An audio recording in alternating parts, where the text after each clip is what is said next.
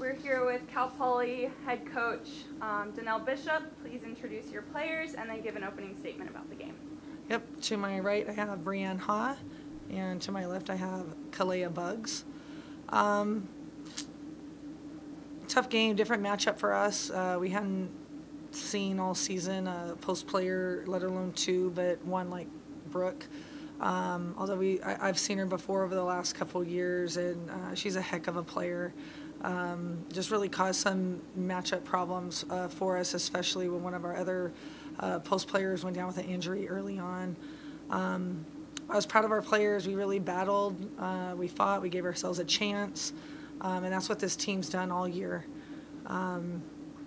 We return everybody but two players, which is really exciting. Our starting lineup all returns. You hate moral victories. At this one, I think we have a young team and a lot of new players. Is a great opportunity at this level against a really good team, and for us to be in the game in the way that we were. I think just the future is just really bright for Cal Poly. Bree, I'll start with you. I know it's tough coming off the loss, but there was something to celebrate in that game, and that's you breaking the single season three-point record.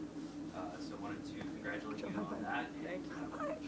What's your thoughts on what it means to write your name into the record book? It means everything. Like, I came to Cal Poly to I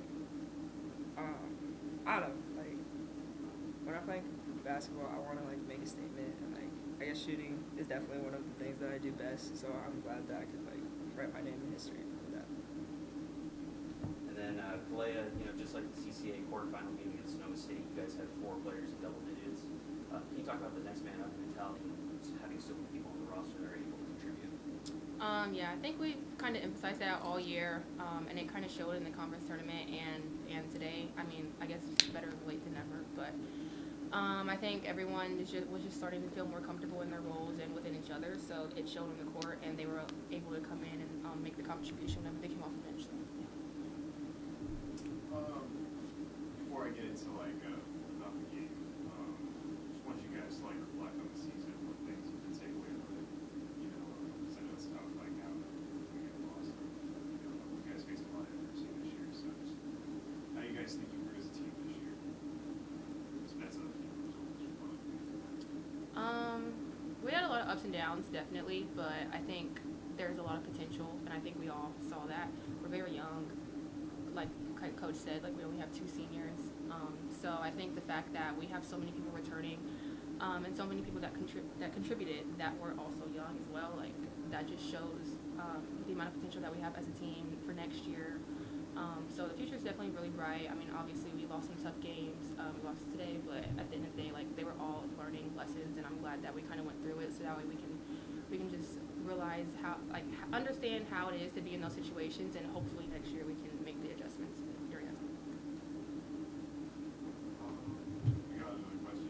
So in the first quarter, I noticed you guys started with stifling, but you guys made that substitution immediately for Andrea. Was there something you guys saw, or specifically that made you make that decision? Yeah, I think just sometimes different weeks. I mean, we rotate our lineup a little bit, and we were just because they're a little bit bigger. Andrea is actually really a 3 guard, so we've had to ask her, even Jeanette, to play a lot of post defense. And so my Drea Moore is just a little bit more used to that post defense from high school and also most of the season. So it was just, kind of going with a little bit more offensive lineup initially, and then kind of me recognizing right away, hey, let's get my Drea in just to see if that will help us defensively.